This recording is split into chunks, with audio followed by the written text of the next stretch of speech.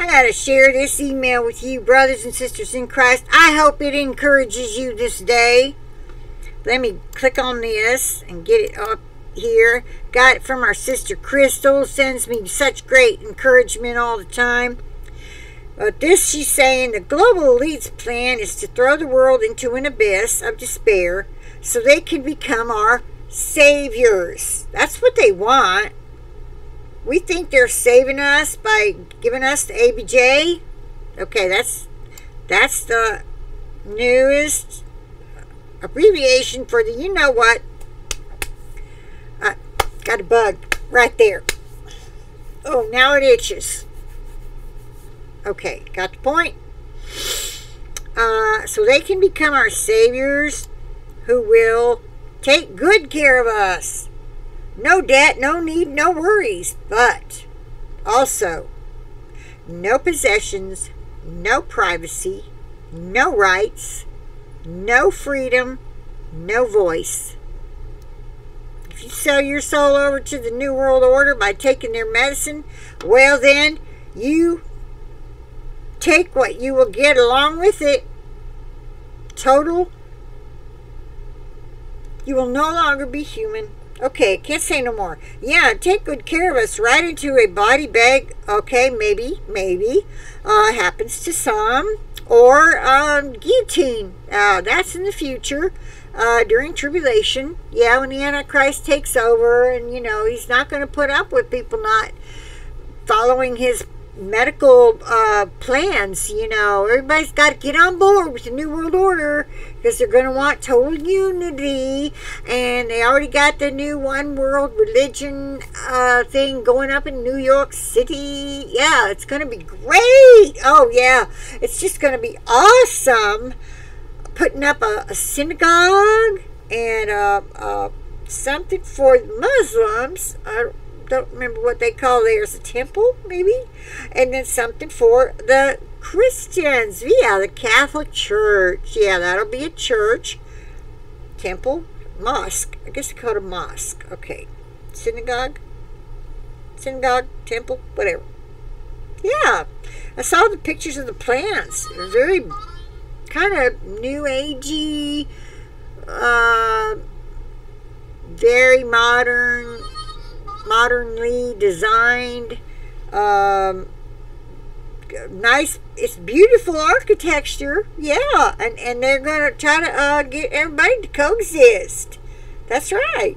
Yeah. Okay. So then, let's see. No debt, no need, no worries, etc. Here's how we handle it. We are not in despair. We do not fear what man can do to us.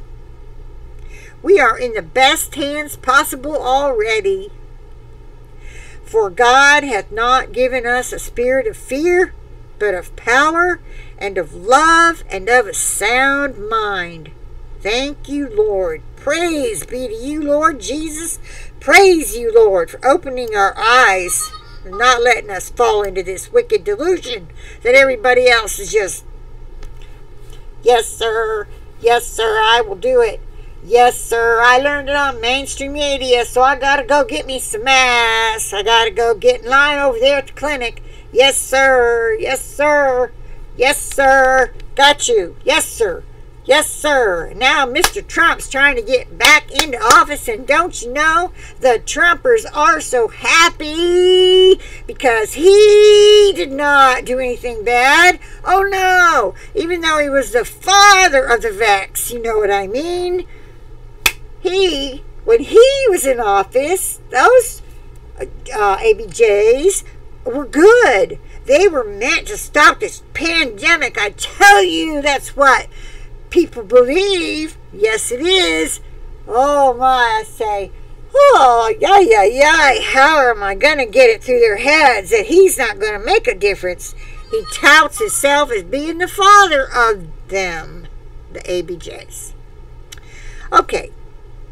I don't know why I threw that in. It just felt like I had to put it out there because if you know people who are looking to Trump to save America, to make America great again, tell them to get a grip and put their big girl panties on and pay attention. Or how do you say that to a man? Put your big boy panties on? They don't wear panties, so I don't know what expression used to a guy.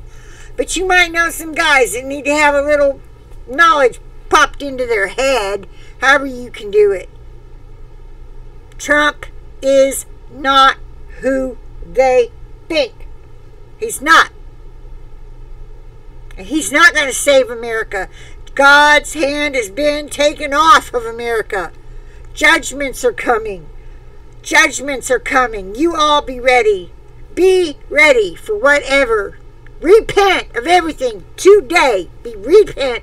You don't know what the next day holds for you.